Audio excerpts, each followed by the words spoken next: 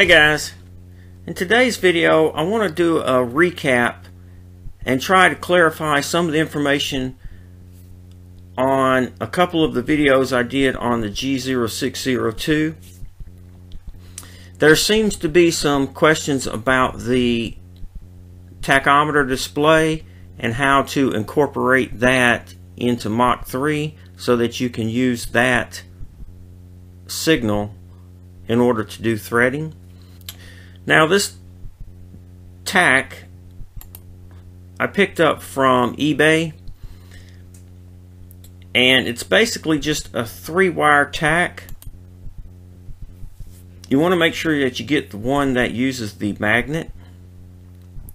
Now the magnets that come with these aren't really as good, so what I did was I went to Home Depot and bought some super magnets. They were $4 or $5 and they work really well. So you can see the back of this display here, you have 3 wires. The yellow wire is our signal wire, and that's the wire that we're going to be using not only to drive our display here, but also we're going to send that signal to MACH3.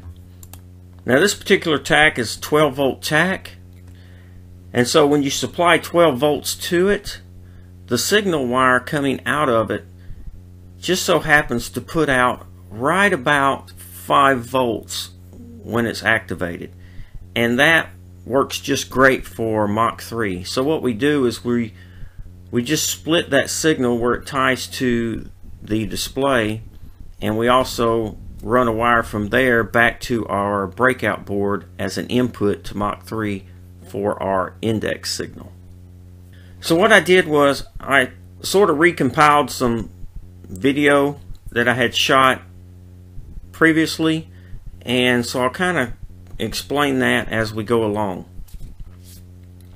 And then now I need to put a proximity switch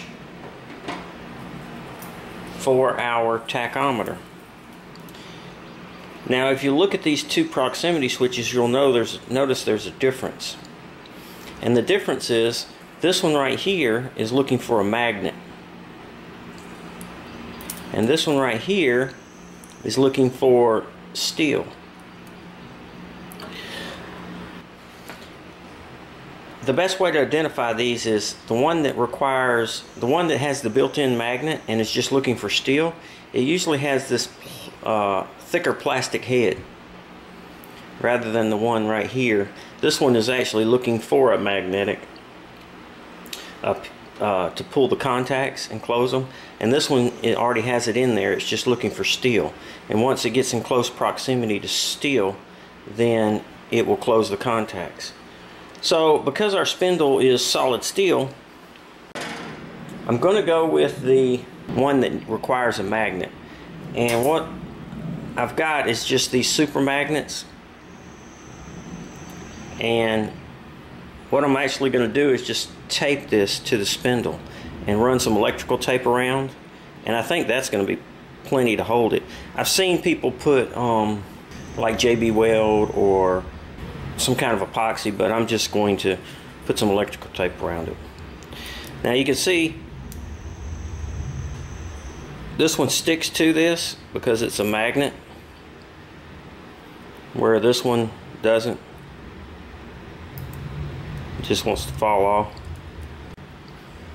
What I've done is made a bracket, and I just took a piece of aluminum sheet metal. I drilled a hole in it. So what I'm going to do now is I'm going to go ahead and get the magnet taped on there, and then we'll get this mounted, and I'll see if I can get you a close-up picture of how it's mounted in there.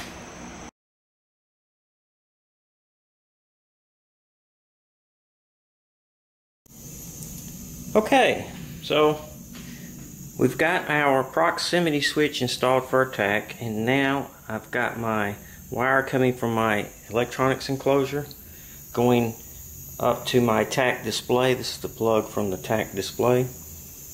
Basically got yellow as my signal, red is positive 12 volts, and green is negative 12 volts.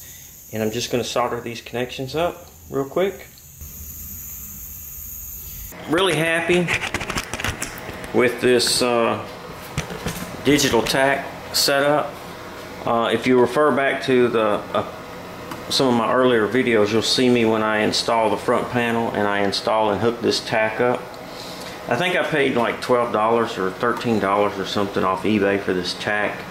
And so what I did was, let me just turn that on. So what I did was, this tach operates on 12 volts. And so what I did was I just ran 12 volts to the tach from my power supply. And the signal, there's 3 wires, one power and then one signal. And the third wire, the signal wire coming off, I just brought it up to the tachometer and then also hooked it into MACH3 on one of the inputs. It puts out 5 volts or 2 point something volts. And so that's enough for Mach to recognize the index pulse. It seems to be working good. So thanks for watching the video. Please feel free to comment if you have any questions. Thumbs up if you like the video. Please subscribe. And most importantly, be safe.